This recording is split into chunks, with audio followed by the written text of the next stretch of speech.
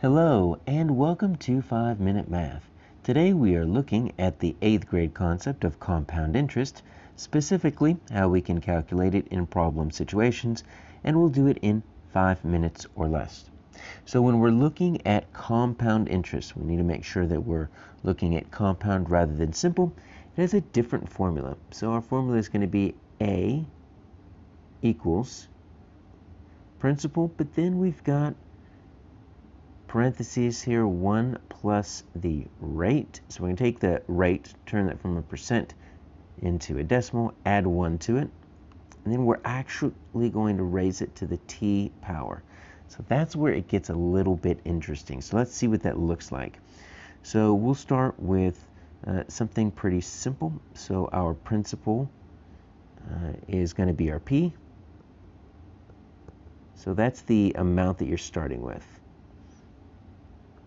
So let's say that you are starting with $7,500 in this particular case.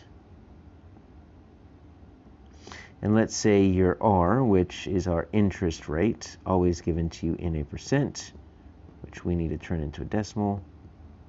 So that is going to equal, let's say 4.25%. And it is compounded annually, and the t is the time, length in years, and let's say you get that for 6 years.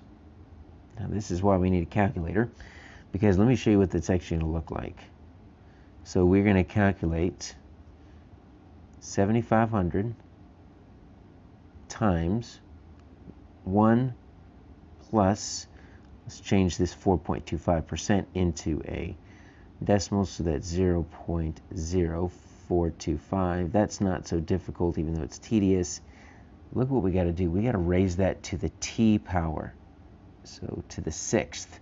So with our order of operations, we actually take care of this first, then we multiply it by 7,500, which is why we need our calculator here. So first, let's figure out what this looks like right here. Let's take care of that first. So 1 plus 0.0425, that's obviously going to be 1.0425. So depending on what your calculator looks like, on this particular calculator, we're going to push this XY button right here, because what that does is that says, all right, so whatever we've entered there is going to be our base number, and it's looking for me to insert the next number, which is going to be raising it to the certain power. So that XY lets me raise it to the 6th power. So I'm going to get, if you look at the very top up there on my calculator, you see that 1.0425, and then you've got that little caret. That's how they actually show you're going to raise it to the 6th power. So that means that to the 6th. So I'm going to get this incredibly long number.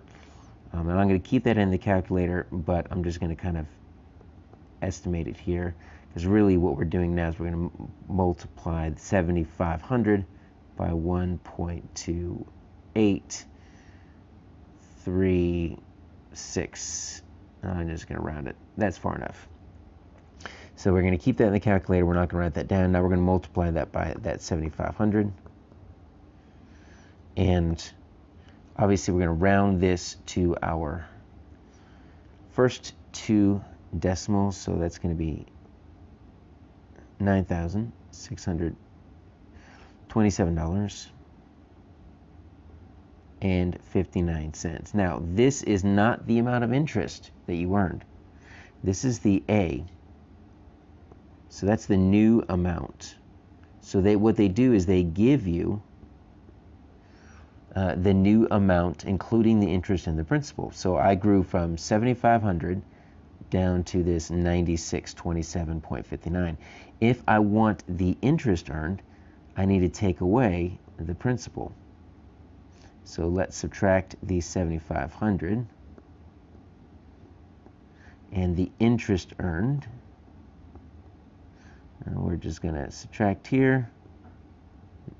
So this is actually my interest earned. So you have to do an extra subtraction if you want to figure out what that is.